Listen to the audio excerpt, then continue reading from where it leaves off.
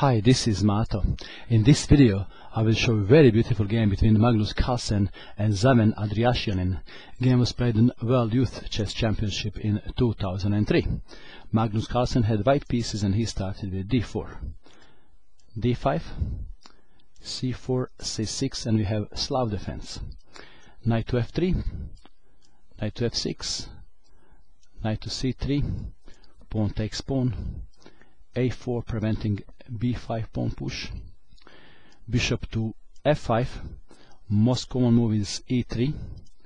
Carlsen played knight to h4 attacking the bishop, e6 protecting the bishop and opening the way for the bishop to come to d6, knight takes bishop, e takes f5, e3 attacking the pawn, black develops, bishop takes on c4, black castled, queen to f3 attacking the pawn on f5, g6 protecting, h3 with the idea to push g4, that's why black played h5.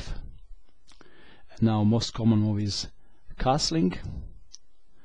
Instead Carlsen played bishop to d2 and he wants to castle queenside.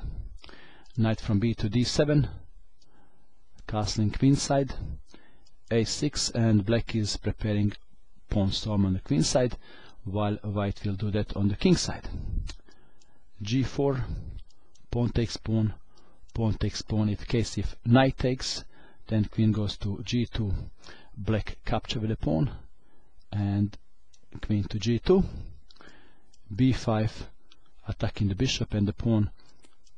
This would be a mistake because rook is now powerful on the open file. Carlsen didn't take, he played bishop to a2, c5, taking is not very good for white, he played knight to e4, attacking the bishop, queen to e7, knight takes bishop, queen takes bishop, and now d takes on c5. In case black didn't take the pawn, but let's see what would happen if black did. Then we would have this variation, and after b4 looks good at first, but it's not so good. Rook takes knight, and after b takes on c3, rook takes on f7, check, king to b1, rook takes and queen takes on a8, and white is winning. That's why in this position, instead of taking the pawn, black played queen to e7, now bishop to c3. In case if knight moves, there is checkmate on h8, rook from a to c8,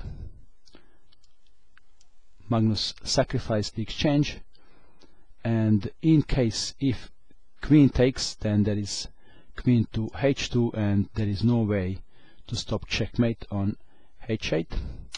In case if knight takes, that is also immediate disaster, checkmate. That's why black captured the pawn on c5, bishop is pinned, that's why Carlsen played king to b1, and after b4 he captured the pawn on g4 and black resigned. Why black resigned? Because if he takes the queen, he gets checkmated on h8, and if he takes the bishop, then queen takes on g6, checkmate, because pawn is pinned, can't take the queen. That's why it moved 24, black resigned. Very nice game.